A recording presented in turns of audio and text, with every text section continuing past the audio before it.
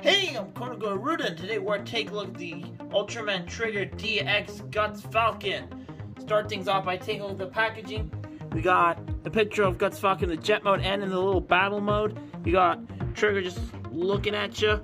Got the Guts Select logo. Things I cannot read up here.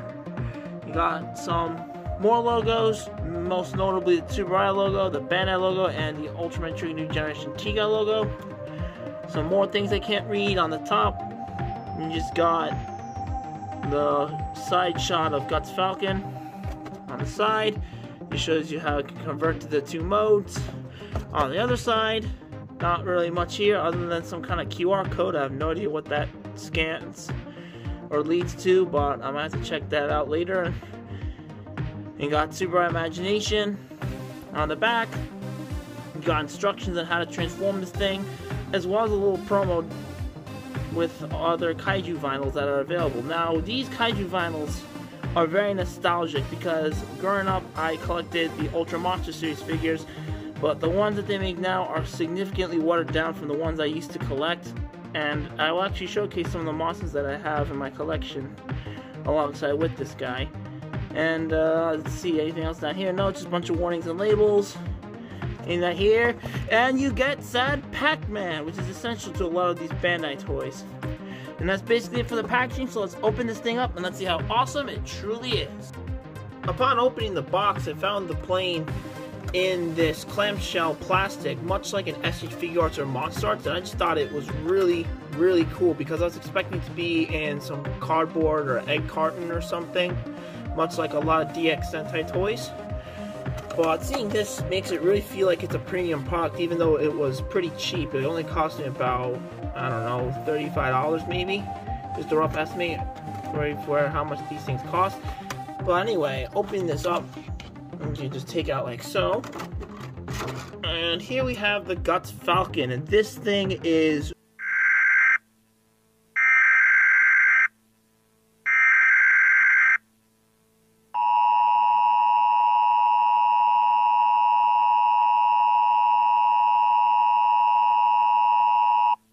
County Weather Service has issued a warning for a meteorological event. Tractatori, the newly discovered planet in our solar system, has moved closer to Earth. It is currently in between Earth and Mars.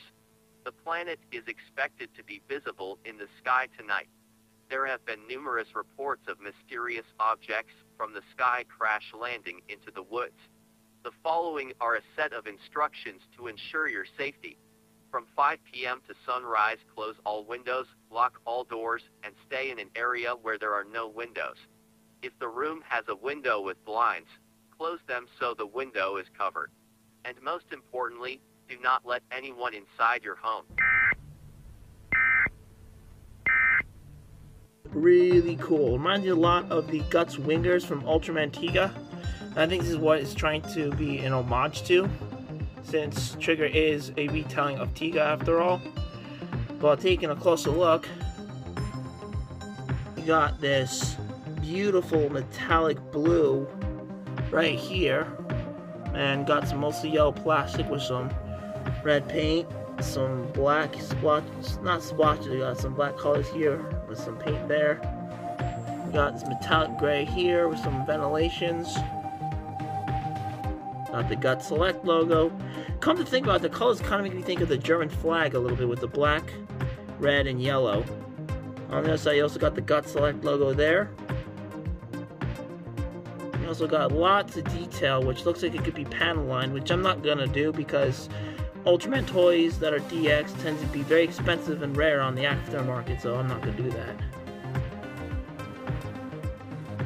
Also, I noticed that there are these things here, and apparently the Nurse Desai, or Nurse Desai, I hope that's how you say it, it actually clips underneath the toy, and I actually have it coming soon, and I'm going to review it in 2022, sometime around that time.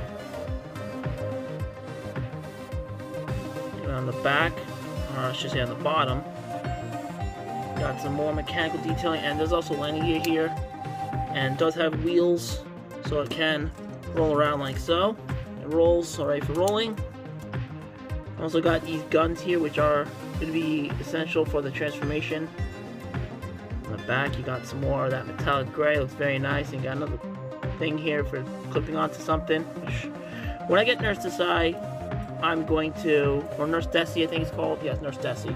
When I get that figure, I'm gonna showcase how this attaches to that. I forgot to mention it, but there are also these little guns here and here. And unlike other planes seen in the Ultra series, this thing is actually piloted remotely in the Nurse Desi. And the main pilot for this jet is Himari Nanase, and she is so funny when she's on this, operating this thing. Because normally she's all calm and chill, but the moment she gets on that chair and puts on that headset, she gets all trigger happy, and she's always like...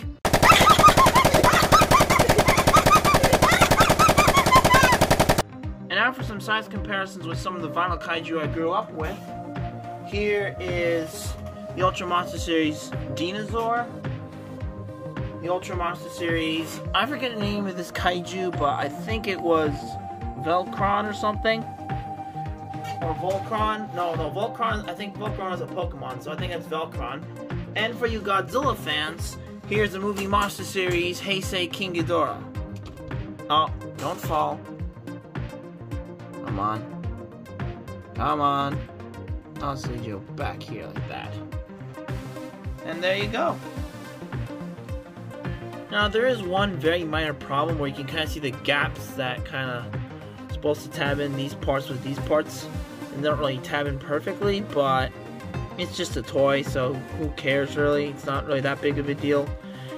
This isn't really an adult collector's item, but I don't know how they could have fixed it. Maybe you could have it tab in more smoothly, but I still think they did a really good job with this toy. If you have a Bandai Imagination 5 stand, you can actually kind of use this to hold this thing in the air as a flight stand, and it kind of works. I'm gonna flip the landing gear back. That actually doesn't look that bad, honestly. I think that looks pretty solid. Let's see if I can get this lower. Nope, fail.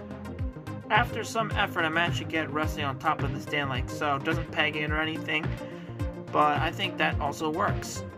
And now let's get this thing transformed.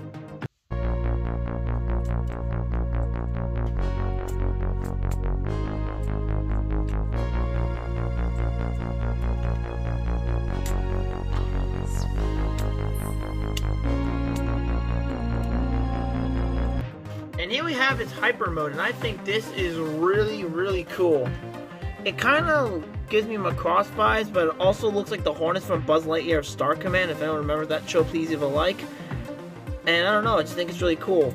However, I just wish it had more stuff going on at the bottom here, like maybe some more colors or something. But I still think this is really, really neat. And the thing just flies around and just fires monsters with this new miniguns. Now, of course, on the back, you got those wings for, I guess it's for gliding around or something. Very impractical in real life, but I just think this is so cool. And for posability, basically, you can move this up and down and convert back to its plane mode, or flight mode, I should say. And you can just move these robot arms, and they can also bend like that. And you can kind of customize and do whatever you want with it. If you can do something like that, maybe. Or maybe you can do this. You can also do that.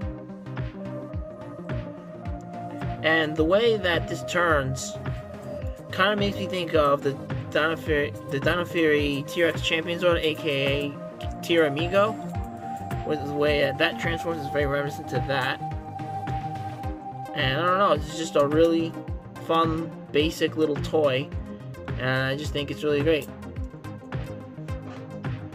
Once again, for some size comparisons, here it is next to those three kaiju I showed earlier. And this isn't perfectly in scale with them. I think it would be about this big maybe, or actually I'm not 100% sure exactly how big this thing is.